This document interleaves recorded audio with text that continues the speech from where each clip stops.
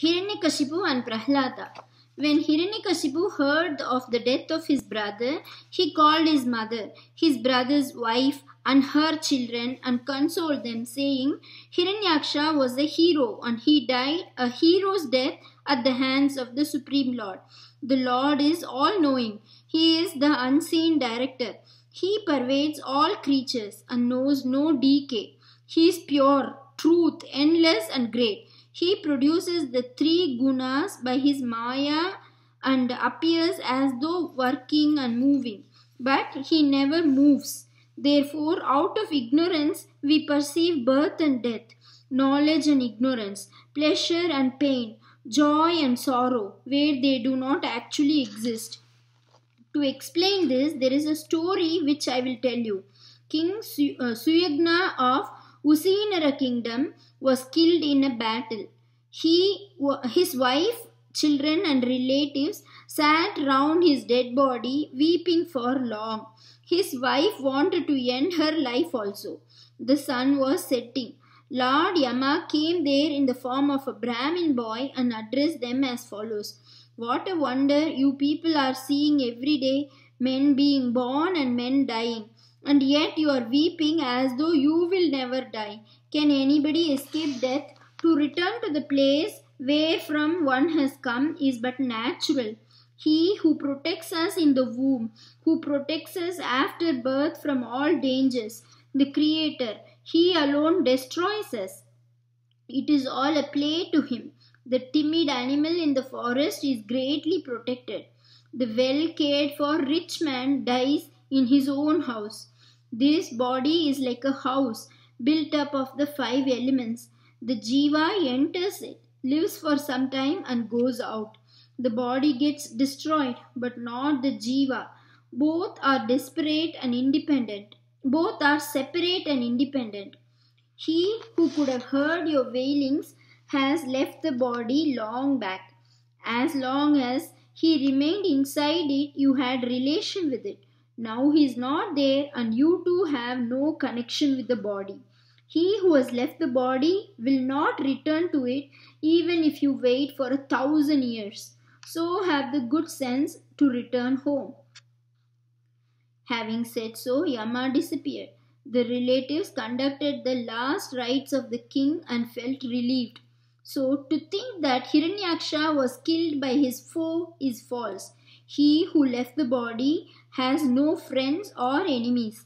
Out of ignorance, we create the difference of friend and foe. The soul has none.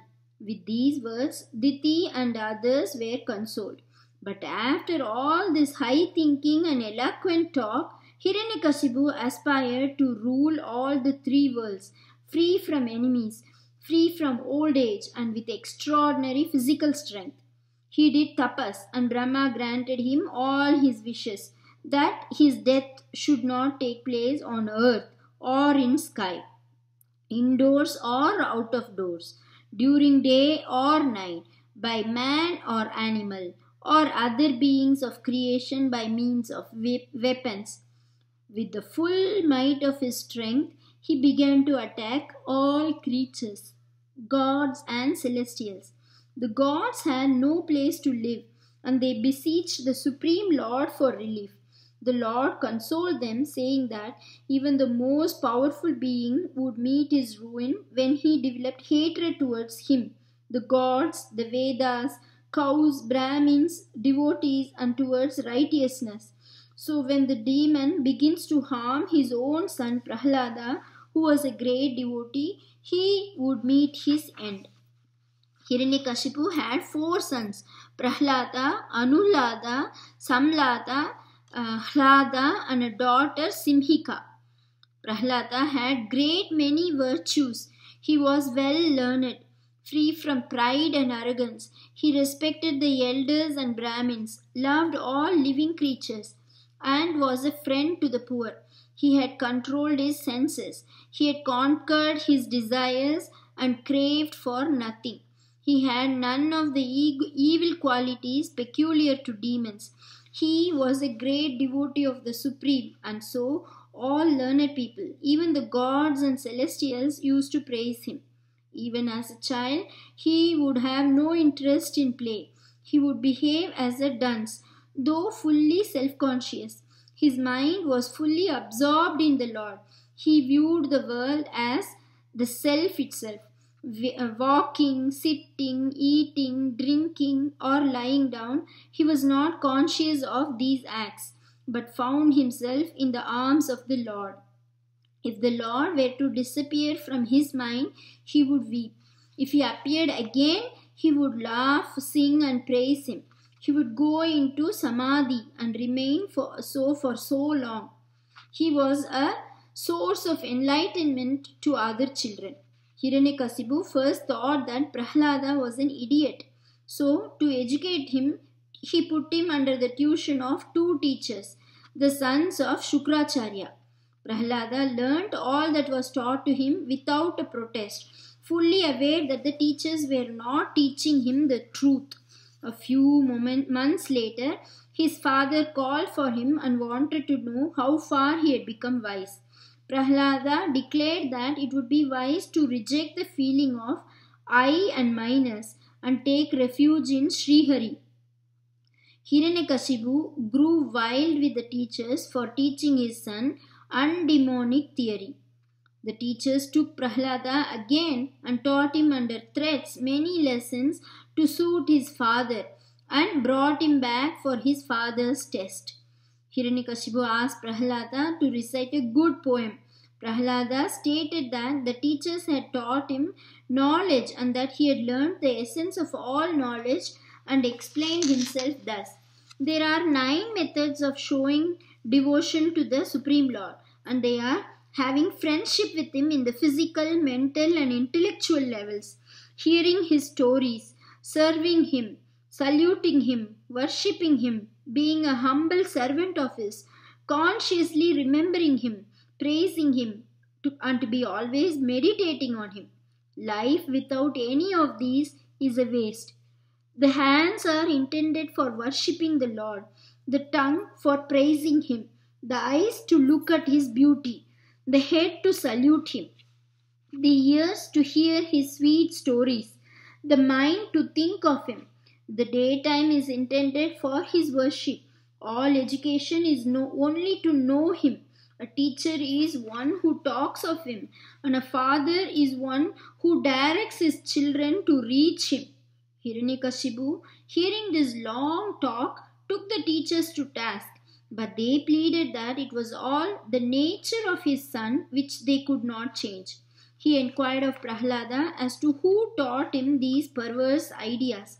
Prahlada replied, people who live like frogs in a well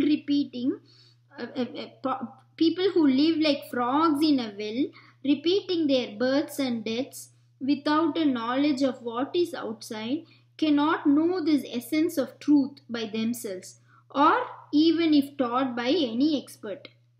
It can be had only by unremitting devotion to the Lord, not otherwise.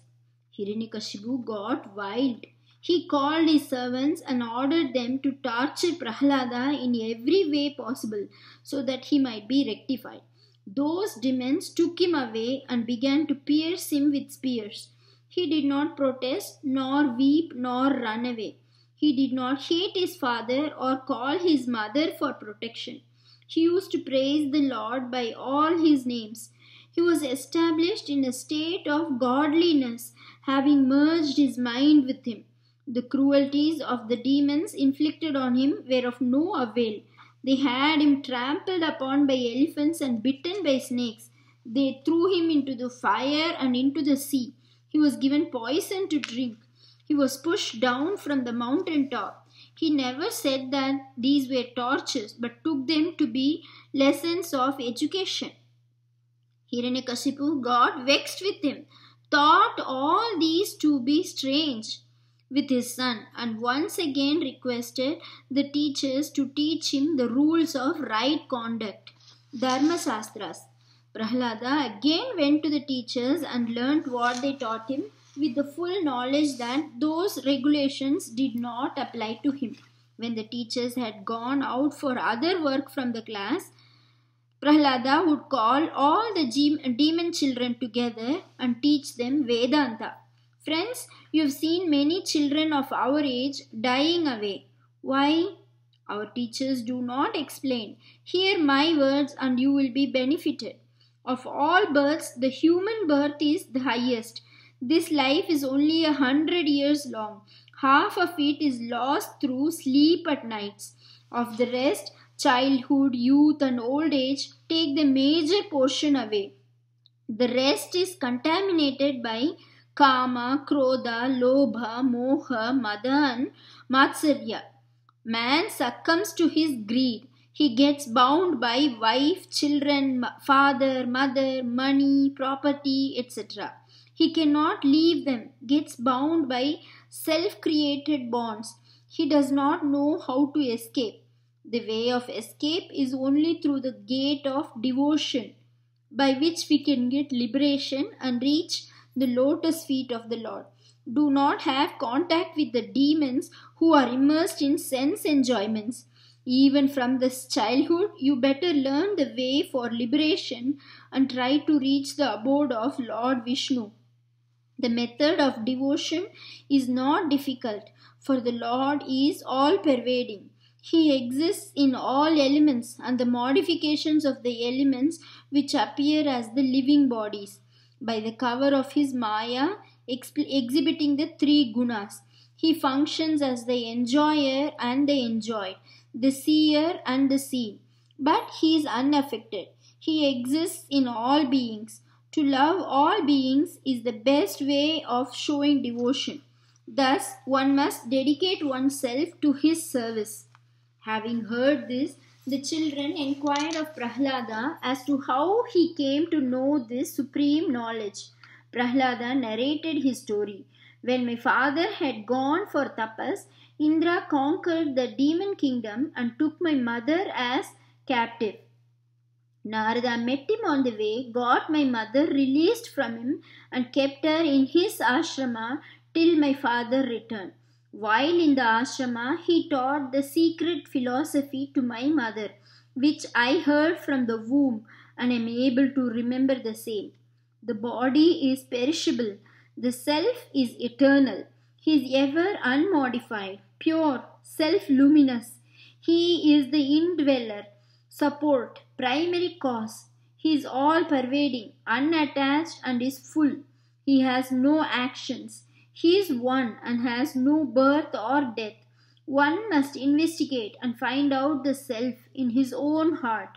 He is the one who is knowing all the changing states of waking, dream, and deep sleep.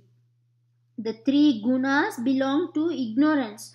One should know him through devotion, service to teachers, association of saints, by kirtan, worship, and meditation. These will bestow knowledge, wisdom, renunciation, and remove the evils called kama, krodha, etc. Control the senses and develop devotion. Enable one to reach his abode. This body is short lived but not permanent. One acts through the body for pleasures, which in their turn bind him to the fruit and cause him rebirth. This body does not follow us at death. When dead, even dogs do not touch this body. So it is better to love the Lord and be happy. These teachers do not know this method. Even if they know, they will not teach us. When the teachers came to know of this propaganda, they became very nervous and informed Hiranyakasipu. The demon king called Prahlada and asked him with whose help he had been doing this kind of counter propaganda when even the elements feared and obeyed his orders. I am the strongest in the world. I have won all the four directions, and there is none else for me to win. Then, with whose protection are you defying my orders? Prahlada replied, I have the support of the Lord, who is the very cause for all your strength, or the strength of the elements, or of the gods. He protects me because I have no other protection. You have won everybody, but not your own senses and mind, which are running wild. If you can control them, you can win everybody. Hiranyakasipu said, I had searched everywhere but could not locate the god you are speaking of. Where is he? Tell me, and I will put an end to him and you too. Prahlada replied, He is everywhere. Why should we particularize any one place? There is no place where he does not exist.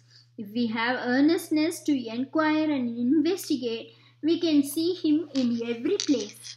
Hiranyakasipu then asked, Can you show him in this pillar? And Prahlada replied, There is no doubt he will be there. Hiranyakasipu then gave a blow to the pillar in the court. It fell down and broke into pieces. There was a thundering sound like an earthquake. Everybody shuddered. Out of the pillar emerged a brilliant form, human body with lion's head, hands and legs with sharp claws, long teeth, white furry body, ferocious face and red eyes. With a roar, the man-lion caught hold of Hiranyakasipu in spite of all his attempts at escape, tore his belly, opened his heart and drank the jerking blood. It was just sunset, neither day nor night. The demon was placed on the lap, which was neither earth nor sky, and was torn with the sharp claws, which were neither weapons nor tools, and was killed by a form which was neither man nor animal. After the demon was killed, the Lord sat on the throne in the palace hall and looked so fearful that nobody dared to approach him. Brahma, Indra, Rudra, Rishis, gods, and celestials had assembled there by then, and they praised him from a distance. Goddess Lakshmi also feared to approach him. Brahma requested Prahlada to pacify the Lord. Prahlada agreed and approached the Lord, bowed his head to touch his lotus feet. Pleased very much with the child's behavior, the Lord touched his head with his hands. Prahlada stood up and praised the Lord to his heart's content. The Lord was much pleased with him and asked him to receive a boon. Prahlada requested the Lord not to entice him, as he did not love the Lord for profits or boons. Boons can bring only bondage. His ambition was for the state where there will be no more demands for boons, the desireless state. The Lord ordered him to occupy the throne of his father, enjoy the normal span of his life, and reach him at the end, and disappeared. Thus, Hiranyaksha and Hiranyakasipu, the gatekeepers of Vaikuntha, passed off one birth remembering the Lord through intense hatred. By putting an end to them, the Lord had only shortened the period of their separation from him. So this was an act of mercy and not punishment.